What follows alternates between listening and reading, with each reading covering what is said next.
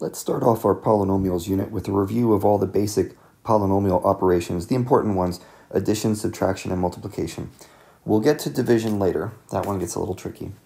But for now, I just want to start off with this addition problem that we have right here. And let's go through this and add up all the terms, or subtract as is appropriate.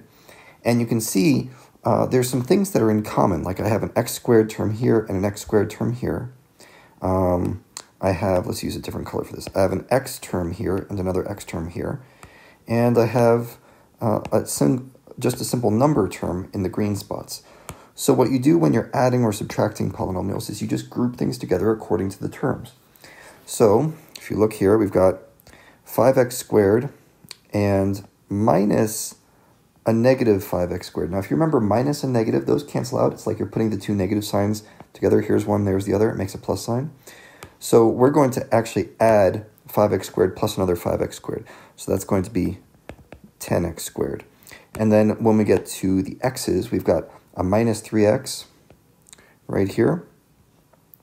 And remember, it's minus positive 4x, so that's minus 4x. So that becomes minus 7x. And it's a 1 minus a negative 2 by the same logic. So that's 1 plus 2, that becomes 3. So we get 3. And that would be your final answer. You simply group together the terms, and you have to pay close attention to this minus sign. That minus sign in front of a parentheses can mess up a lot of people. So here's another example. In this one, we're distributing multiplication through the parentheses. A lot of people just call it the distributive method. So negative 2x squared times negative 4x squared becomes positive 8. That's negative 2 times negative 4. And then the x squared times the x squared makes x to the 4th, right? You add up the exponents. Now let's do this next one. Negative 2x squared times positive 5x. Well, negative 2 times 5 is negative 10. And x squared times x is x cubed. You add up the exponents. And last one here, negative 2x squared times positive 3 simply makes negative 6x squared. Okay, and we're done with that one. Now, as you start getting into more complicated problems, sometimes they actually get smaller, like this one. We have to do a technique here called foiling.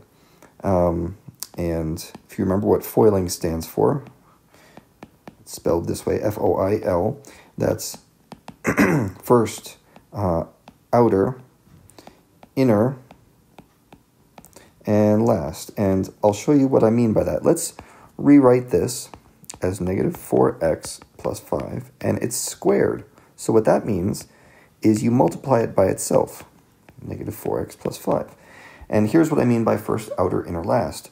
The first terms are negative 4x times negative 4x. That's 16x squared. The outer terms are these two, negative 4x times positive 5. So that's negative 20x. The inner terms are these two. That's positive 5 times negative 4x. That's another negative 20x. And then the last terms are the ones at the end, the rightmost terms. That's a positive 25. So now, we're not quite done yet. We've distributed all the multiplication, but we still need to combine some like terms, and there's just a little bit to do there. These middle terms can group together. Minus 40x plus 25, and this would be the polynomial in standard form as opposed to factored form. Okay. Now, there is another method for multiplying polynomials, and I want to go over this quickly. This is called the box method. And the whole reason this exists is just to help you keep track of multiplications that are a little bit lengthy. Like this one has a trinomial times a trinomial. So we're going to have a lot of terms, and if you try to use the rainbow method up here or the foiling method, that's going to be a lot of arrows, a lot of things to keep track of, and you can do it that way if you like, that's fine. But this method also exists, so I just want to show it to you, get everyone comfortable with the idea. If you look at what I've done here, I've taken 3x squared, negative 5x, and negative 1, and put those here. And the other terms of the other polynomial, 4x squared, negative 3x, and negative 4, are all down here. And the way we're going to track this multiplication is by just carrying through one term at a time. So 3x squared times 4x squared makes 12x to the 4th. Negative 5x times 4x squared makes negative 20x cubed. Negative 1 times 4x squared is negative 4x squared. And you can keep on going down the line here. I won't talk through it. You just follow along with what I'm writing here. And the purpose is once we finish writing all of these terms, we're going to be able to quickly add this up, relatively quickly. Right? It still takes a little bit of work. And positive 4, I think that's our last one.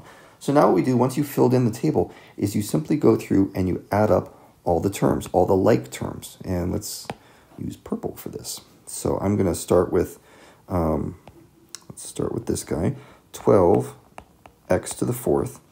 And remember, these are like terms. So next we'll do these guys, the x cubes. So that's going to be minus 29x cubed.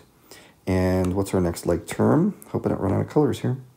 We've got x squareds for the oranges. So that'll be, well, let's see. Negative 12 plus 15 is positive 3, minus 4 is negative 1. So that's minus x squared. And what color's left here? How about brown? 20x plus 3x will give me 23x. And the very last term here at the end, who haven't I used yet? Obnoxious green. That's a positive 4, okay? So that's how you use the box method. It can usually make this a lot easier to keep track of, especially if you have a trinomial times a trinomial or even more terms. This is probably what you'd want to do. But I don't break this out when you have simple polynomials like 2 terms times 2 terms. Those are pretty easy to keep track of.